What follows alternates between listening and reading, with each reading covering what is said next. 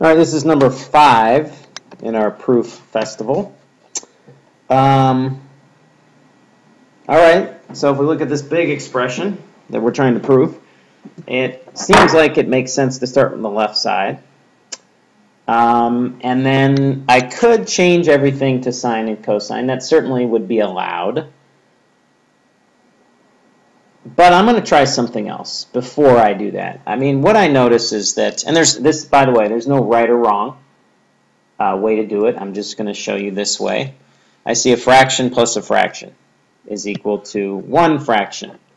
So I'm thinking I'm adding fractions. I'm going to do a common denominator. All right, so I'm going to start on the left.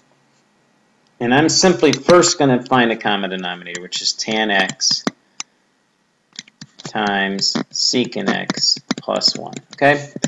So I have to multiply this fraction by secant x plus 1 over secant x plus 1, which is secant x minus 1 times secant x plus 1. And I have to multiply this fraction by tangent x over tangent of x. So that's plus tangent squared x.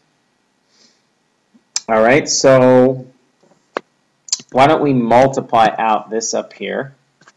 That's going to be secant squared x minus 1 plus tangent squared x. And this is tangent of x times secant x plus 1. Okay. Now, this is sort of off to the side. Those Pythagorean identities.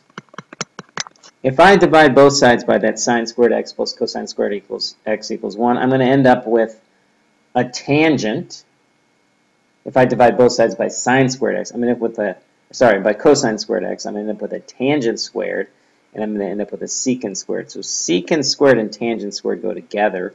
So let's do that. Let's divide both sides by cosine squared. So I get tangent squared x plus 1 equals secant squared x. That means secant squared x minus 1 equals tangent squared x. So I didn't memorize that, but I have it pretty quickly here, and I notice that I have secant squared x minus 1 here.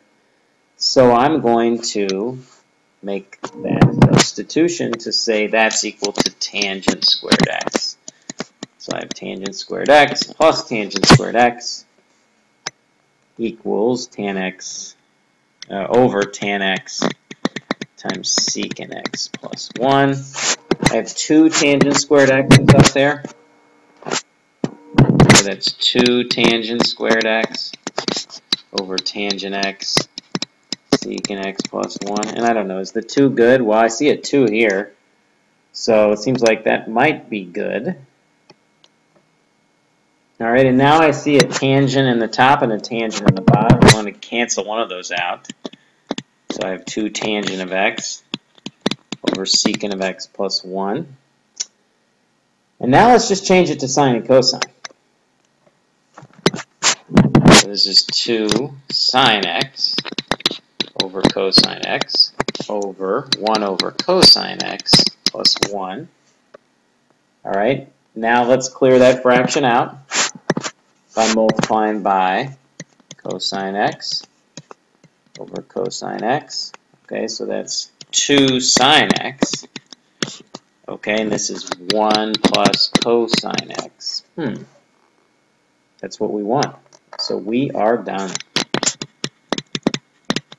Wow, again, we're awesome.